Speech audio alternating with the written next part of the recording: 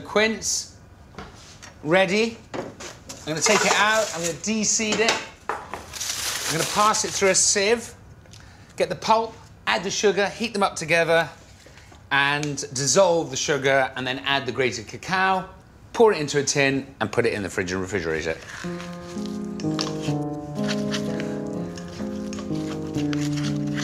Beautiful.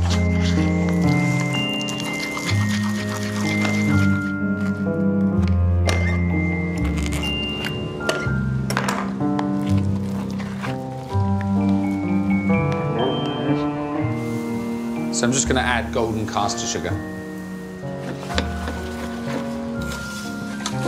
It's remarkable how that soaks all the sugar up, I have to say. I'm just going to add the cacao and I'm going to boil it until it starts coming away from the edges of the pan.